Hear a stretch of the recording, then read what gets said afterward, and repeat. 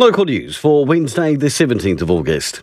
It's the final week for feedback on the Featherston Master Plan. So far, feedback has included developing more businesses near the train station, better road safety, better linkages between the community centre and Main Street, better internet and cycling and community garden facilities. Local photographer Amber Griffin has picked up an award for New Zealand Commercial Photographer of the Year. The award comes from the New Zealand Institute of Professional Photography. Masterton District Council's Queen Street office is closed at the moment as refurbishments take place. Anyone requiring council service can visit Wairarapa House on Lincoln Road. And in sport, the Pioneer Rugby League side, the Wairarapa Pioneers, have a home game this weekend. Playing in the Manawatu Rugby League competition, this weekend they take on College Old Boys Levin, the Lions at 2 p.m. For local news and sport, kia ora, I'm Brent Gare.